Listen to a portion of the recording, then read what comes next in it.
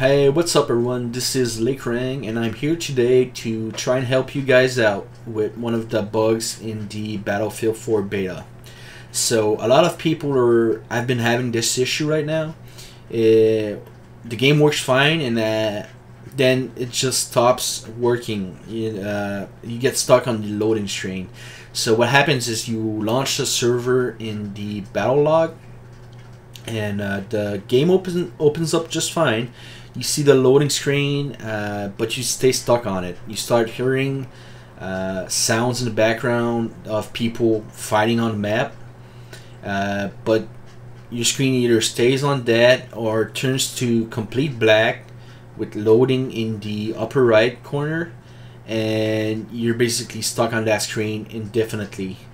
Another bug, well, it's actually the same thing, but some people make it to the deploy screen, and once they get there, they try and deploy and it doesn't work. They see their marker on the map, but nothing happens. Like, they can't get inside a game. Now, people on the forum have discovered that this issue is caused by Punkbuster. And the reason why it's caused by Punkbuster is because it usually should update on its own while you normally play the game. Punkbuster just should automatically go to the latest version and just work, but it's not doing that right now. It's staying on the older version and not updating. And so when the servers restart and have the new Punkbuster version on them, and you don't, well, you get stuck on the loading screen. So what you want to do is you want to go to punkbuster.com. Okay, simple as that. You want to go to the Battle 4 link right here. As you can see, it's running a higher version than any other game right now. So you want to go to Battlefield 4. You want to go to software updates right here, download. And you want to choose the very first link on top here, PB setup. It's the easiest way to upgrade your Punkbuster version. So you want to choose Windows 3.6 version for all Windows games. Now on my end, I've already done this, so I'm just gonna open it up right here. Okay, it should be an icon right here, like this one, PB setup. Once you've unzipped it, so double click it. Do I agree? Now click OK, because it's gonna try and update your Punkbuster setup version. Now this might take a few minutes, so just be patient. Usually it's pretty quick though, but you still have to wait. So yeah, I mean, while this is loading up, this might actually not work for everyone. For most people it does work on the forums. For some people it doesn't.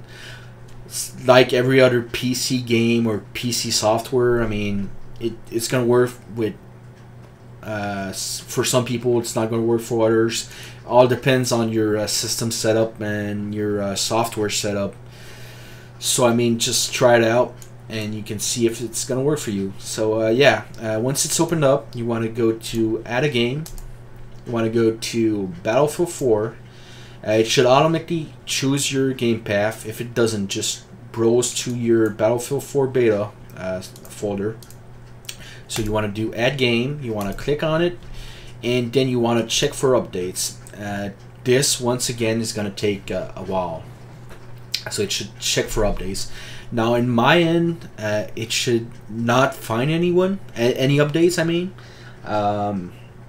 Because I've already done this, I've already fixed my problem. But if you're having the issue, usually it should find an update for you. It should not say this. Like on my end, it says no new updates needed, all versions up to date.